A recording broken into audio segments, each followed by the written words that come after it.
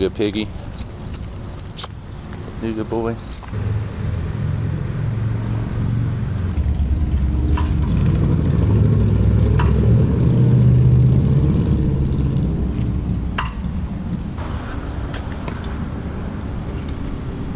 Has anyone else noticed that Harbor Freight's pulling the Walmart tactic? And by Walmart tactic, I mean they start off with extremely low prices so that they put everyone else in town out of business.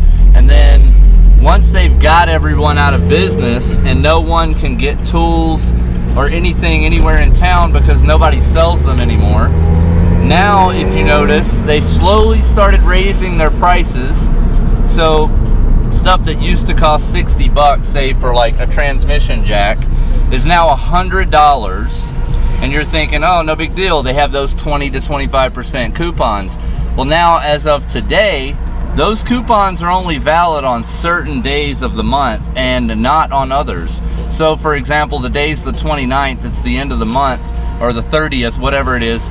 So it's the 30th of the month and there's no 20 or 25% coupons for today. I would have either had to wait until tomorrow and use their July 1st or 4th of July weekend 25% coupon, or I would have had to pay full price.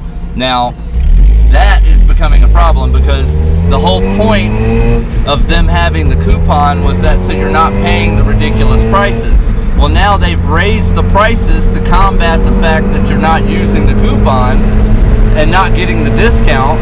And then even with the discount, it's still more than what it was 6 months ago. So the $100 jack with 20% off is like 86 bucks, even though this same jack was 60 bucks 6 months ago. So as you can see, they bottomed out their prices. They killed off all the competition. Now that there's no competition and they know they've got everybody hooked, they've raised the prices, and now to combat the 20 to 25% off coupon, they don't have coupons all the time like they used to. The coupons expire and then the next coupon doesn't start for like another week or 2 weeks or whatever.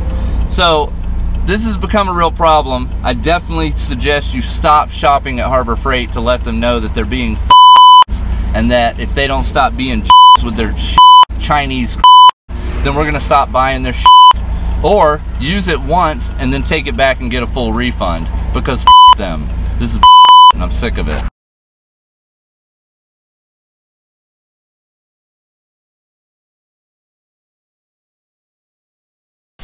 But once my hardtop's all done with stickers, I'll be definitely making a video on that. It's just I haven't got it all done, so I haven't showed it yet. And the next package from Wayne's World, I think.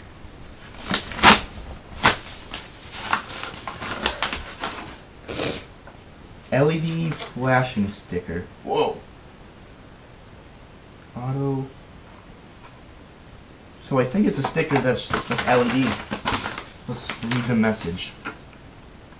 Dig the show. I need 100 subs to get a custom YouTube URL. Shout me out, Wayne's World.